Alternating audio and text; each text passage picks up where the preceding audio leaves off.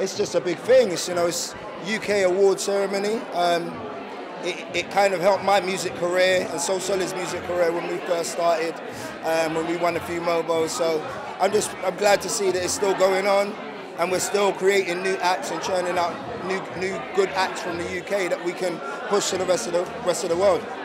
And who do you expect to get nominated? Who do you expect to win?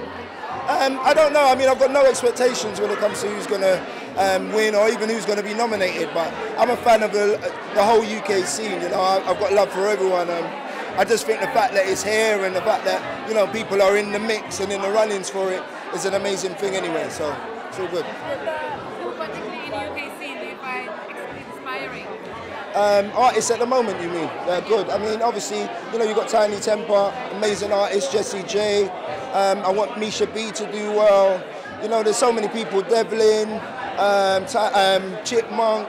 You know, there's too many names to mention. Angel even, there's loads of artists. Labyrinth, that I just think, you know, all deserve accolades, all deserve awards. We can't all have them, but I wish them all well. What was your favourite holiday this summer? My favourite? Holiday.